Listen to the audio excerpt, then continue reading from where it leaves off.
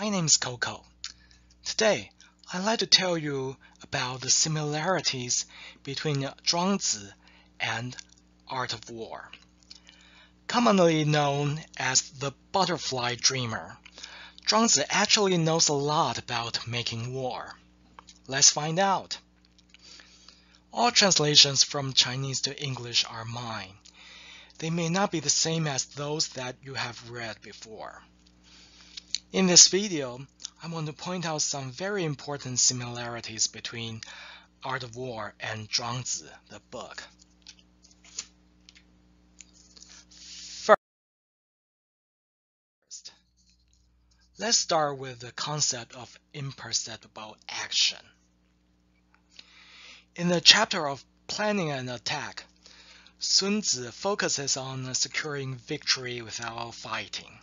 For example, he says, a commander who wins 100 victories in 100 battles is not the best of the best. The one who can force the enemy to give up the fight without any action is the best of the best. In the chapter of Grandmaster, Chuang Tzu says something similar but more abstract. The Tao has signs and evidence of its existence, but no perceptible action or form. Next, the concept of imperceptible formation.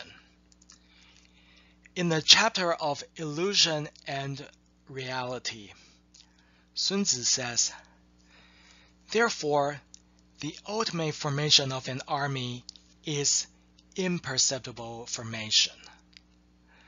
The imperceptible formation is something a deeply embedded spy cannot observe, and the smart strategist of the enemy cannot plot against. To me, the definition of Tao in a Grandmaster echoes this concept. I won't repeat it because it's been mentioned in the previous slide.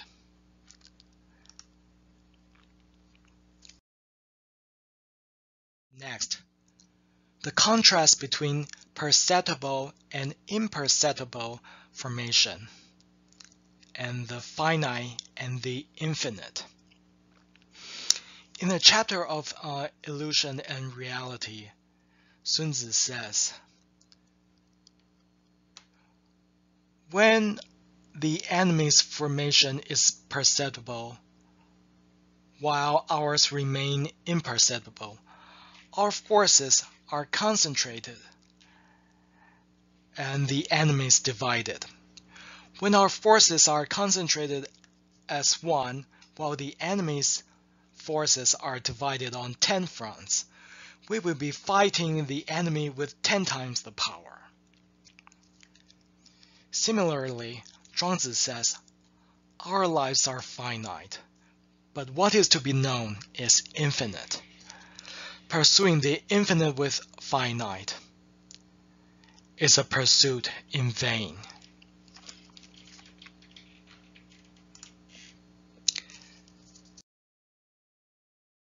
Next, these 4 Chinese characters stand for create, weird, secure, victory. That's how they say think outside the box in Chinese. In the chapter of the momentum of troops, Sun Tzu says, in warfare, 2 forces engage each other with conventional methods, but the winner secures victory with unconventional methods. Chuang Tzu substantiates this idea with 2 stories in a chapter, A Carefree Adventure. That's how it goes. In the state of Song, a family in the trade of washing raw silk has a secret lotion. This lotion protects their skin in cold water. A wandering strategist buys this formula from them with 100 units of gold. And I have to explain what the term wandering strategist means here. They are strategists that go from state to state to sell ideas of making those states stronger. About 2,400 years ago in China. And the king of the state of Wu appoints this wandering strategist as general. And the state of Wu fights a naval battle with the state of Yue in the winter and wins a resounding victory, thanks to the formula. The wandering strategist or general is generously rewarded with land. So, there are two outside-the-box thinkers in this victory. They are the wandering strategist and the king of Wu.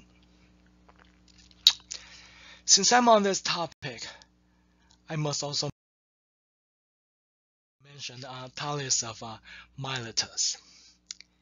He's one of the 7 sages of ancient Greece. He was an astronomer and a mathematician. The source is from Aristotle's Politics. There are other versions, but they are rather similar. His neighbors say that he's poor because he focuses on basic research.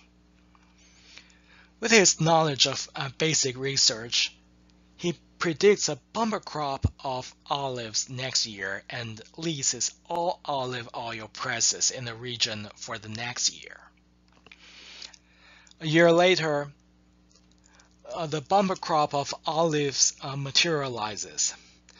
Because Thales has a monopoly on olive oil presses, he makes a lot of money. Now, here's the question. Where does his money for the lease come from? He may not be that poor, just relatively poor. We don't know because the source isn't exactly clear on how he got his money to pay for the lease of the oil press. So the outside of the box thinking of Thales is leasing rather than buying, because he can control far more machines by leasing them.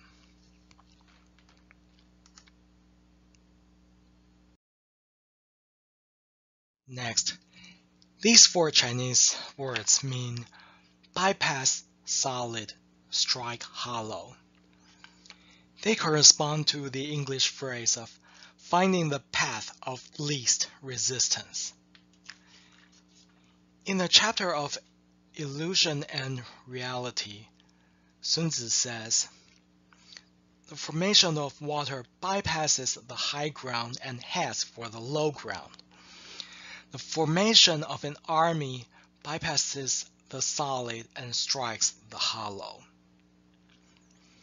And let's turn to the story of the master butcher in Chuang Tzu, in the chapter of nurturing the master of our body, which is the spirit.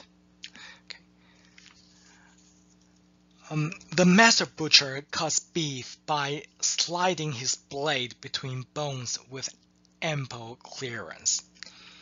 He can maintain the sharpness of his knife for years, whereas other butchers need a new knife every several months. So that's state of the art meat cutting. It should be noted that sliding the blade between bones with ample clearance, or 游刃有余, is a common Chinese phrase used to this day. It means doing things with ease.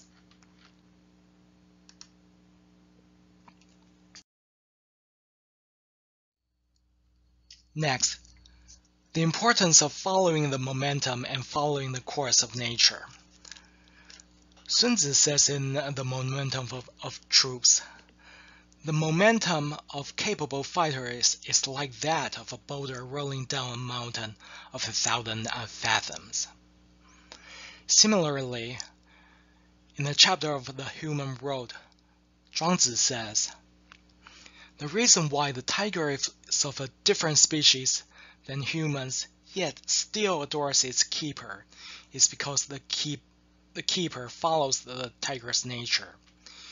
If the keeper is killed by the tiger, the reason is that the tiger keeper goes against the tiger's nature.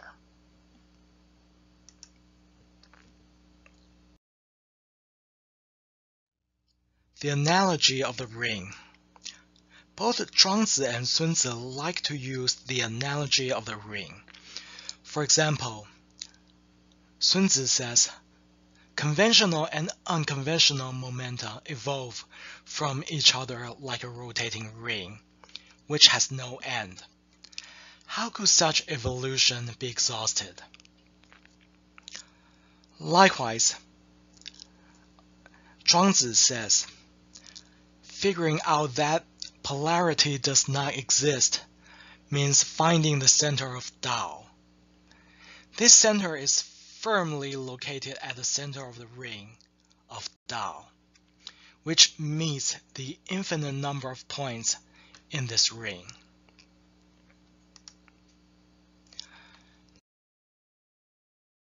Next, the attack of no attack and the use of uselessness. Sun Tzu says that there are some routes that should not be followed. There are some enemy forces that should not be attacked. There are some cities that should not be attacked. There are some areas that should not be claimed. There are some orders from political leaders that should not be heeded. Likewise, Chuang Tzu says, osmanthus trees are edible, therefore they are chopped. The sap of a lacquer tree is useful, thus the tree is cut. Humans all know the use of usefulness, but they don't know the use of uselessness.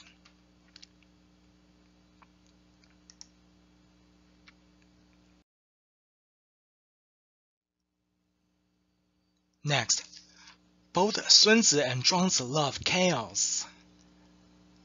For example, Chuang Tzu says, confusion upon confusion is how an army should appear to its enemy in a messy battle. Yet this army will not be confused in battle. Chaos upon chaos is the perfect formation that an army should assume. This quality makes this army invincible. And please note that confusion and chaos is how the army should appear to the enemy, not to itself, and not how it really is. And Chuang Tzu tells us a story. The god of the South Sea is Shu, and the god of the North Sea is Hu, and the god of the center is Chaos. Shu and Hu often meet at the place of Chaos, who treats them nicely.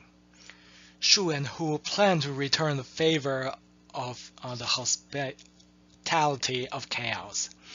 They say, every person has 7 orifices to see, hear, eat, and breathe. This poor creature, however, doesn't have any. Let's use chisels on him to open up the orifices. They chisel an orifice each day, and 7 days later, Chaos dies. And the moral of the story is that chaos is the perfect form in war and in nature. Don't ruin it.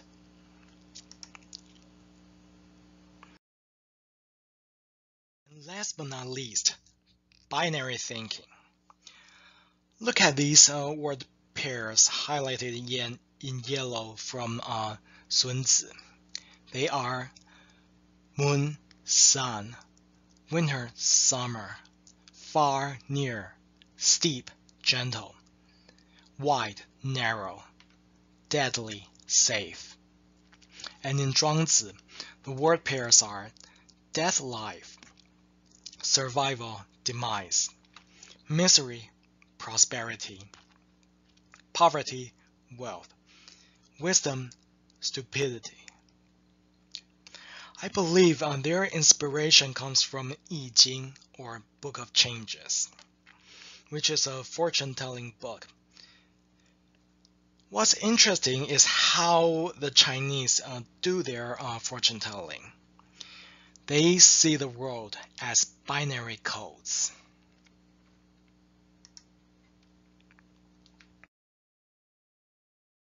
And we want to ask, who influences whom? Many ancient works are group projects over generations. For example, Aristotle and all the works bearing his name.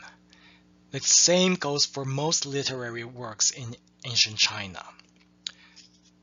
We don't know when Sun Tzu's Art of War and Chuang Tzu were written, nor how many versions of their works had existed before the ones we commonly see today.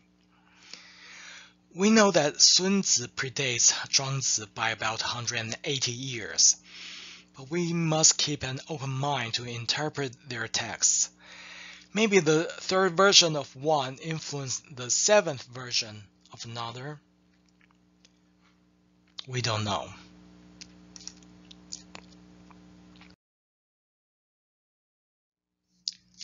So, to recap, we know there are some similarities between Sun Tzu and Chuang Tzu.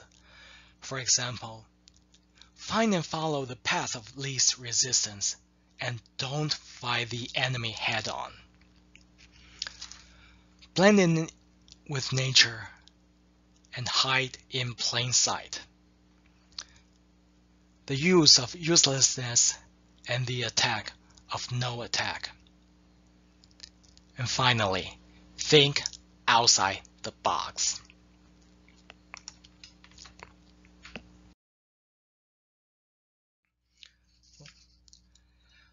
Chuang Tzu is much more than the butterfly dreamer. His book is a book on power and strategy hidden in plain sight. And are you sure Taoism is the philosophy of the hippies? Well, if I can figure this out, you bet that I have plans for the military standoff around Ukraine. And I think Ukraine's chief of staff will want to talk to me.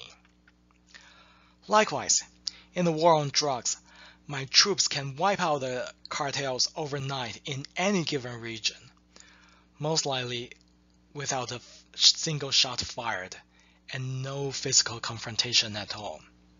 And the cartels will not want to come back to my territory. If you get a chance to watch my TV show, you'll understand much more. So, see you next time. Bye.